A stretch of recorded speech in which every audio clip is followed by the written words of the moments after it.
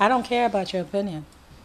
It doesn't matter to me. I don't care how you look at me, what you think about me. I don't care. This is who I am, and this is what I'm gonna do.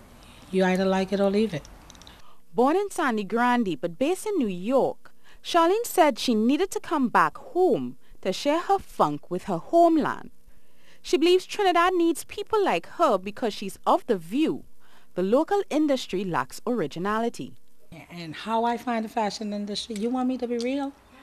It's boring. It's boring. It's just boring. Everybody's a fashion designer in Trinidad. Social media makes everybody a fashion designer.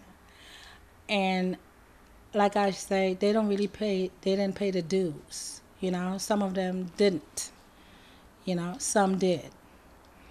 And more power to those who did. In fact, Charlene isn't sure that Trinidad is ready to call what it has an industry because, as a designer, she finds the fashion infrastructure wanting. You first have to have good pattern makers. Then you have to have graders. You have to have technical designers. I don't know if they don't. I know one technical designer here, Giselle Brizan. That's it. I don't know any other technical designer in Trinidad. And a technical designer plays a big part in the fashion industry. And then you have to have markers. They don't even have the machine here to make a marker. A marker is a machine that cuts the fabric in the required sizes for mass production. It reduces fabric wastage and is an essential part of the fashion production process. However, she was able to have the pieces for Afrofunk's spring-summer collection produced locally. She is very critical of the fashion output as well. She says the look here is short and tight and more variety is needed. But a few designers like James Hackett and his bright prints have caught her eye.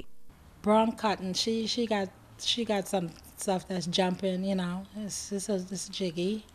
Um, I like this chick's jewelry. Jacqueline Charles, Coco Caribe. Yeah, I like her jewelry, and I like Coco Vintage.